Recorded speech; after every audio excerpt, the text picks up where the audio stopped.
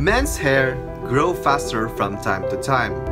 That is why the need for a barbershop is high, and men groom to make themselves handsome. However, I have not found the right haircut for me, especially that I am now working, and I want a professional look. Luckily, I met Kristine.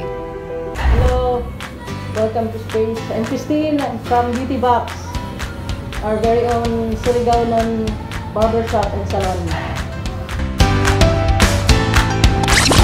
She explained everything to me and even allowed myself to choose what is best for me.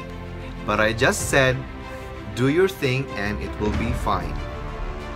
And they made sure that I'm wearing a face mask. So how do you feel right now? They washed my hair, shampooed it, washed again, and wiped it with a clean towel.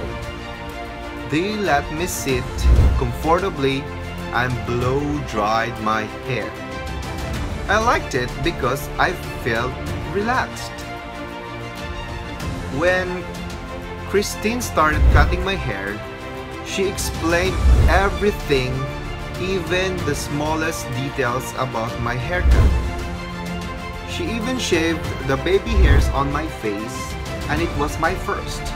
See, there are few people who do their craft passionately. Well, Kristine is also a registered nurse, but she found the love of grooming people.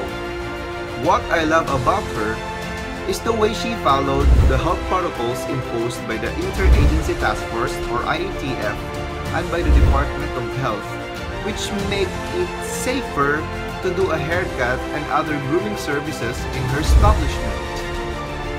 She even looked like an astronaut, and I can recall watching 5 seasons of The 100 because of that. And I am so satisfied that I look like Coco Martin. Well, almost.